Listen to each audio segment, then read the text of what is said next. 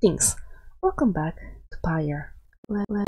Let's conduct our next liberation rite against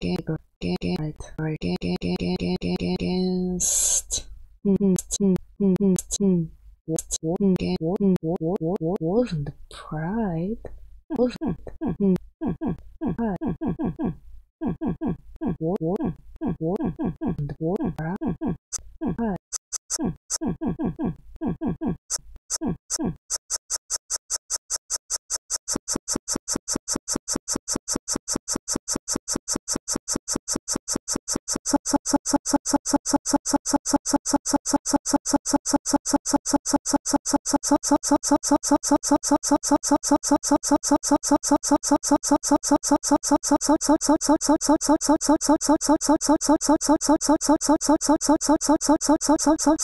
Something appears different now about the sacred mountain west of here.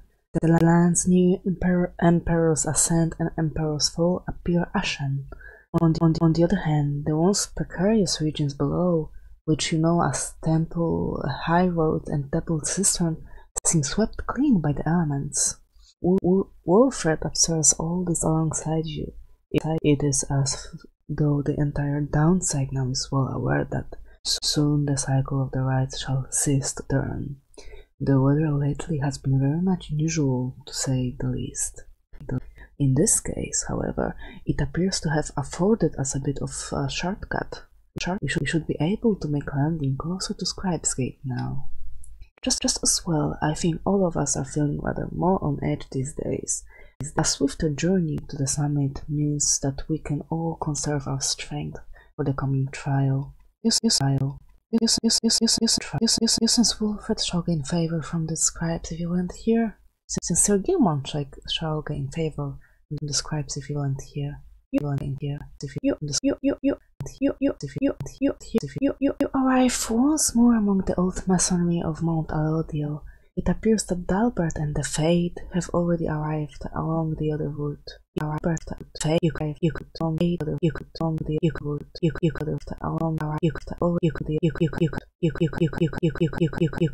could called for me, holy reader? Certainly, my reader, you need but indicate who is to be my subject for this round. You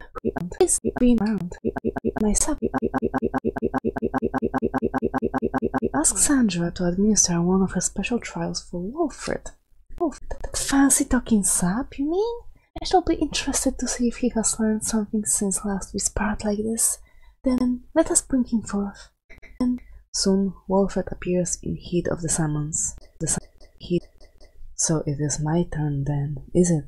Then let us see what we can do, my girl.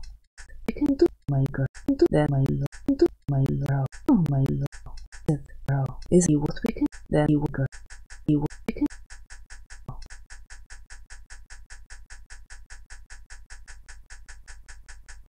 The apparition Sandra appears and unfastens her mask. Listen well, Sap. You answer to me here. As you will, oh Sandra the Unseeing. Proper as ever then, though I wonder if you have the wherewithal that you project. Show me then what you can do without the benefit of those whom you lead, and let us see if you and your lovely reader have reached a thorough understanding as of yet.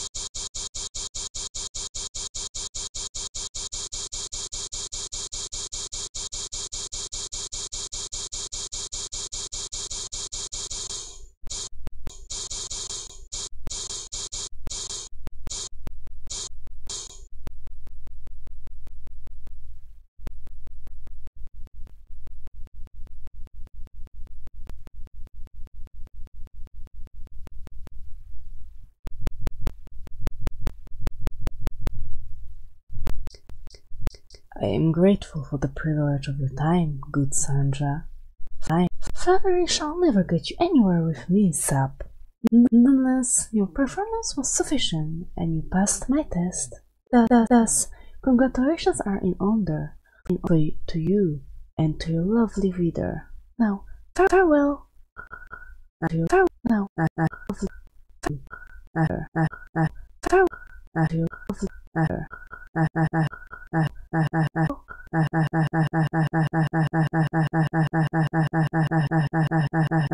have not seen that Sandra in some time. She has not changed a bit. But it would seem she left something for us, did she? Received loose bow for completing Wolford trial. With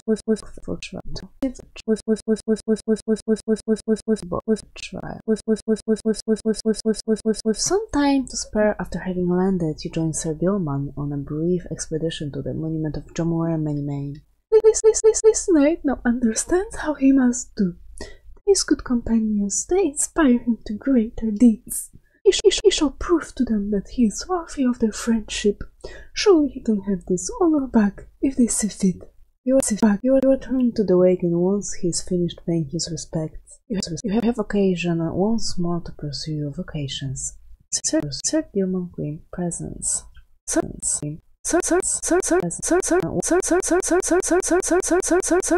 Gilman is training intently when you approach.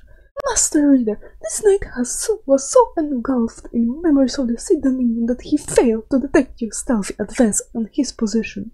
Splendidly done! This knight would have been vanquished by you easily. This knight is fortunate to have you as an ally rather than a mortal foe. His kind routinely clambers from the depths of sea dominion to see greater glory, and perhaps a slightly longer life expectancy with your commonwealth. Such an honor it would be to be assigned the rank of knight and be conscribed in onto the front lines of the Commonwealth against their vicious winged enemies. In the sea dominion, it was our ultimate goal to fight our way to the surface, past our brethren, past the razor reefs and strangle kelp, the snuggle things that prey upon our kind. Sir Gilman continues listening undersea dangers and terrors for some time. Past the blood sniffers, the electric scallops, the rogue whims of the frigid current, the paralyzing nets of the far fishers, and even past the scalding waters of the glowing trench. Finally he trails off. Yet, even despite the myriad challenges of living in the sea dominion, it is each would-be Worm's knight duty to abandon that place at his own or her soonest convenience. How humorous it was to learn that life within your commonwealth had quite a bit in common with our existence under sea. It was not all pomp and glory as the stories told. Oh, perhaps it is our lot as Worm knights to bring strife with us wherever we should go. For even here, it seems, is our kind pitted both against our brethren and all others. You remain silent for a while, but then... well, it is fortunate that this knight found within this place so fine a company as yours. It is the most different change of pace, to strive towards a common purpose, rather than strive constantly to outperform each other towards one own self-gain. Although, to the extent we are competing still, this knight shall ever strive to take the lead. Make no mistake about that, Master Ria. This knight was born to be the best, just like all the buildings like him. Now he is off to steal himself. Your pardon, Master Reader. He scoots off somewhere to continue with his self-made training regimen. Sir Gilman gained quickness. And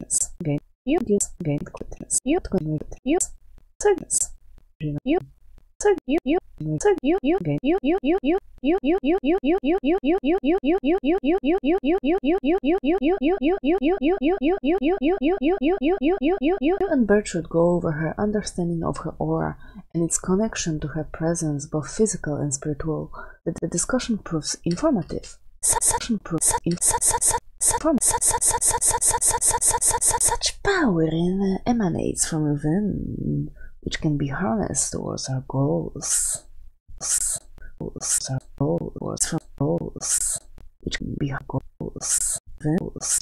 Goals.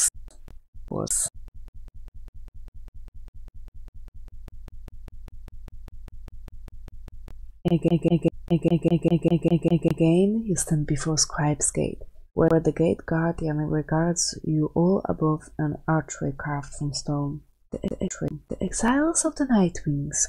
You must know by now that, once the stars no longer shine, the rites shall cease. For now, step forth. Except for you, Tariq. You stay right there. Greetings, Celeste. The Night Wings are prepared, and as for me, you shall not blaspheme me under the gate again. Do we understand each other, Tariq? I, Celeste, I apologize for my behavior before. I shall adhere more strictly to my duties. Be sure of it. Now, each of you, come forth. Please state your names and what it is that you seek whilst crossing Scribe's Gate. One by one, your companions cross the gate until it is your time to do so, and you follow them in turn. The gate guardian regards you all, then waves you through toward the summit. The 8 scribes bid the Nightwings welcome. Go forth with glory. Go. Am I free to accompany them, Celeste? Or shall I remain here? She looks at him a while. You are free to accompany them, Tariq. As you will, Celeste, until we meet upon the summit then.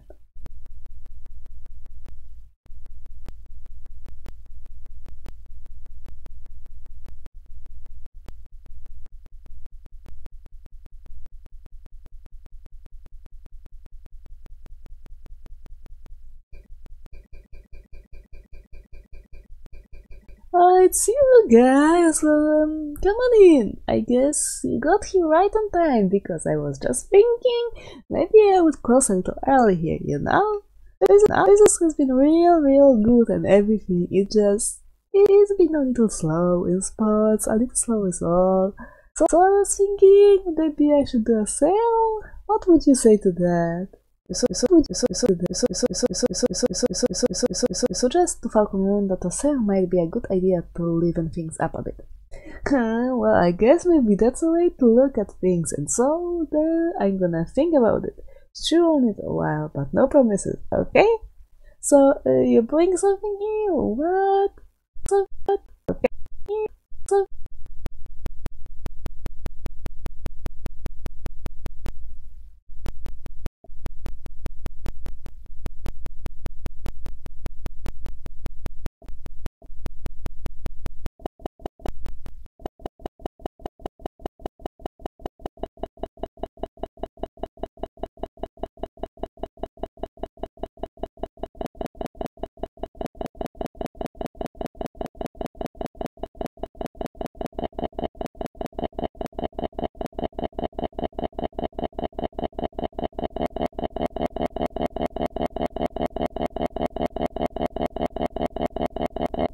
You guys really are my favorite customers, you know?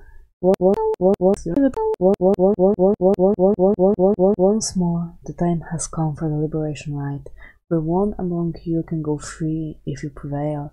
Freedom is likewise at stake for your adversaries, the fate. As your companions gather under the fore, awaiting the commencement of the vital rite, the lone minstrel finds you and regards you in his calm fashion. Night is falling. These moments prior to its commencement, I must admit they give me pause, knowing so much is at stake during the trial that is to come. Tell me something, would you, reader, to ease the waiting for us both. I have travelled far and wide, even beyond these lands. However, the Commonwealth I know only through word and song. I sometimes think of what life would be like out there if you were not ensnared within this place and free to roam your country. What would you have done with all your days and years rather than striving here under the stars? The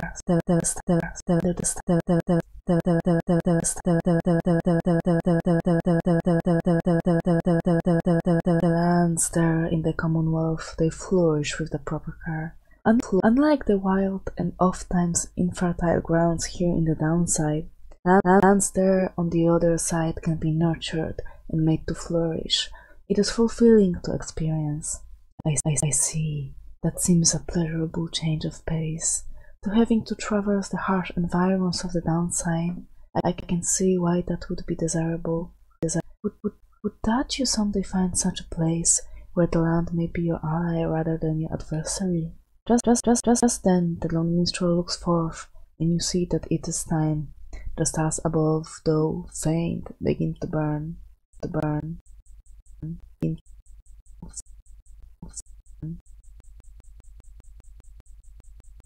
the burn.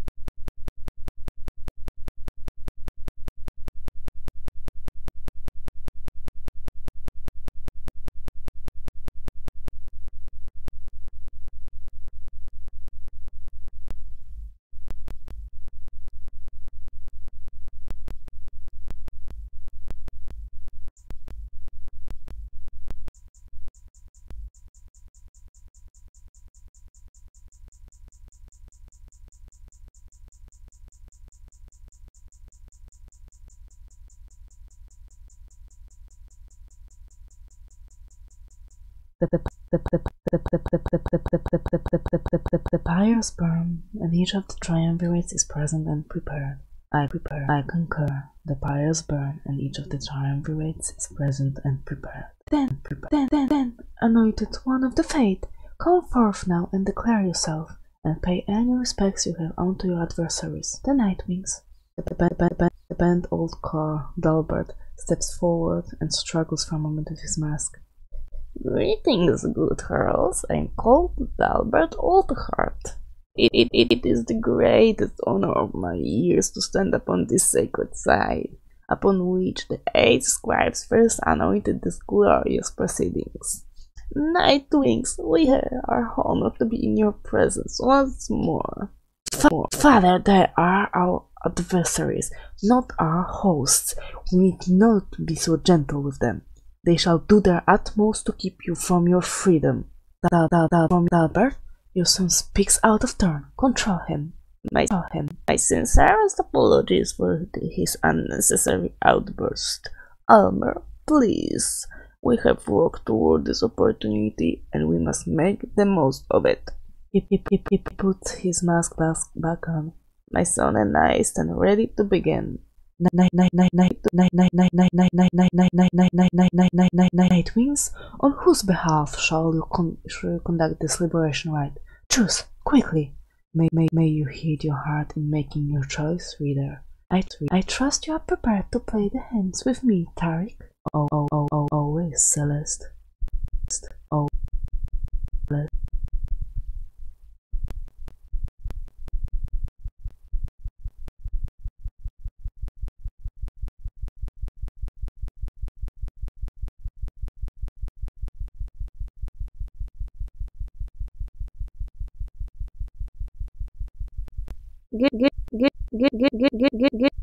Good choice there, sister. Though if I get out of here, I don't know what you're gonna do without me.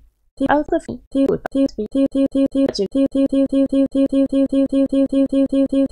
is anxious to see Ruki return home this night.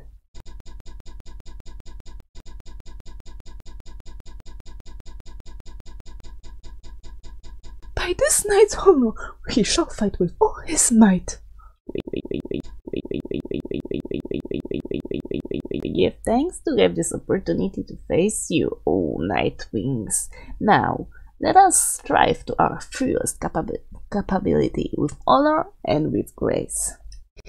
Save your strength for the rite, father, and for the voyage home. Let this be our final battle against them. Battle against them. Battle against them. Battle against them. Battle against them. Against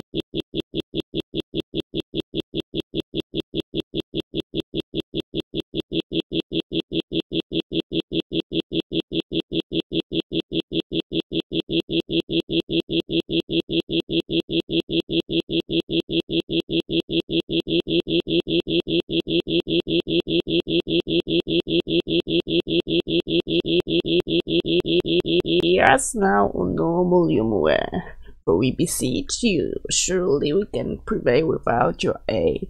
If ever you have heard my prayers, I beg of you, please smile upon us now. Whether from his prayer to the scribes, or simply from Dalbert's resolve, something comes over your fellow exiles here. If they are banished now, they shall not soon return. Return now. Return now. If they return now. Return.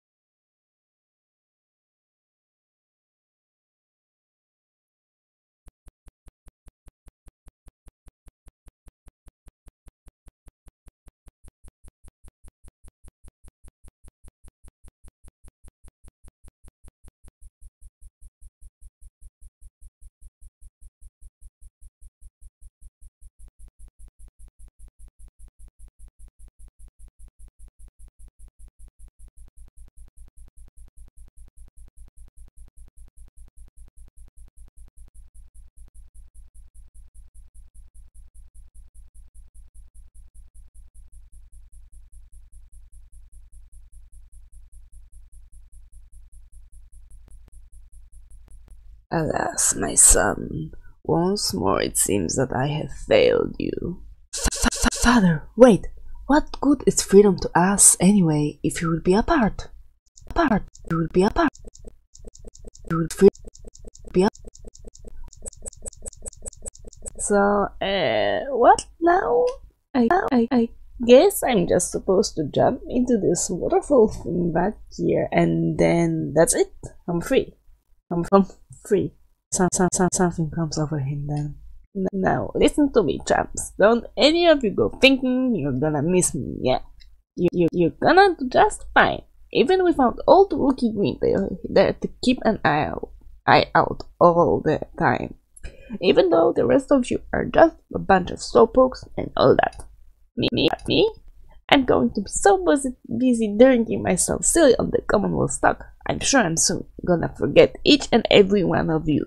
But just in case I don't, be sure to stop by and visit me if you get back there too. Just look for Mama Greentail's shop, right in the heart of town. You can't miss it. So yeah, stop by, say hi, you know. I think I gotta go, so excuse me. He drops into the shimmer pool and disappears within, although you still can hear him going on about something. Whoa, let me tell you, this is weird in here. It's starting. Wait. Wookie earned back his freedom. May he return in glory. May he return in glory.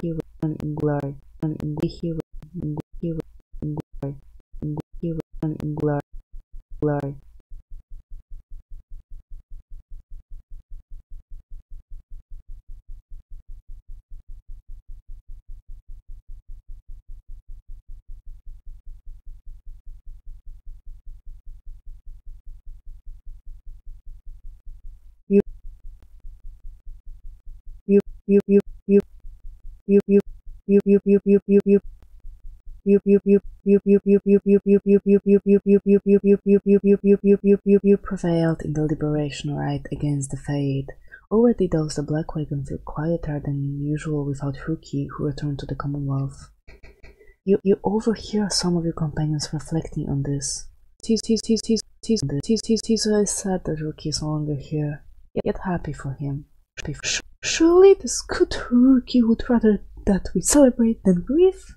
You wonder who, if anyone among you, shall be the next to go.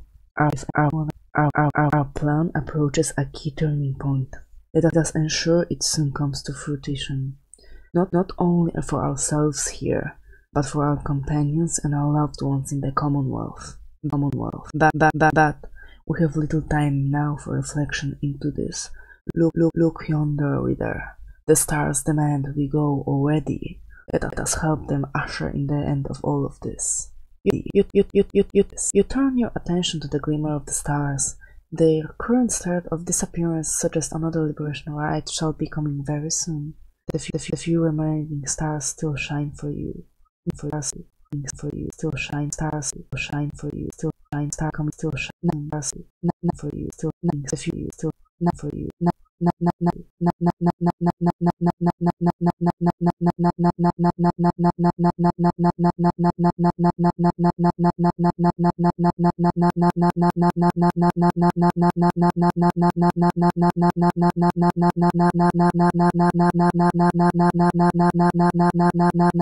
Now the stars bid you to return to the pith of Melif, where you shall stand against the 10 pairs once again. Your adversary Ignarius likely knows the cycle of the rite is drawing to a close. His last remaining chance to earn the favor of the scribes and then regain his freedom likely hinges on the outcome of this next rite.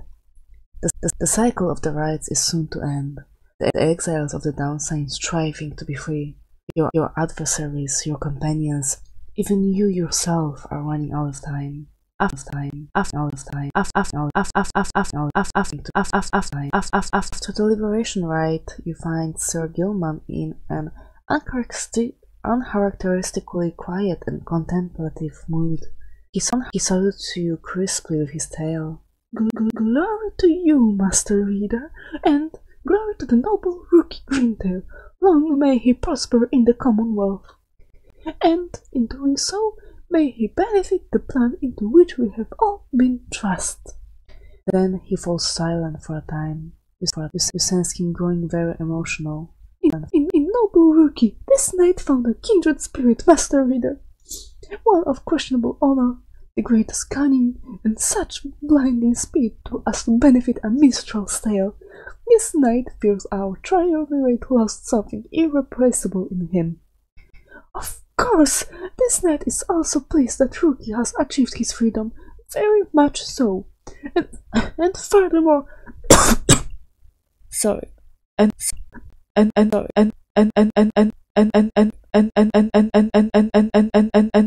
furthermore, this knight shall now continue training even harder than before.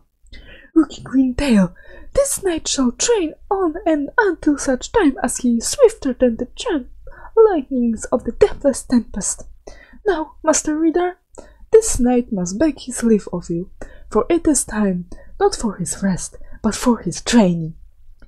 know that he is very grateful for your wisdom and your guidance in these rites. Between yourself and Master Ruki, you have instilled within this knight an unshakable resolve. He bows low and bids you a good evening. And on history. This book cannot accompany you if you should earn your freedom. It is to remain here for your successors, for it is bound together inextricably with us. There is no sorcery, however, to prohibit you from spreading forth its teachings. We charge you to go forth and share what you have learned along your path. Reveal not the rites themselves, nor the existence of this book. Transcend its bounded limitations, for it cannot be transcribed, and any such attempts shall fail. Beware of those who dare to read it on the other side, and under the guise of seeking wisdom may yet lurk a much darker desire to undo that which we strive to do. And that's it for today. Thank you very much. Bye bye.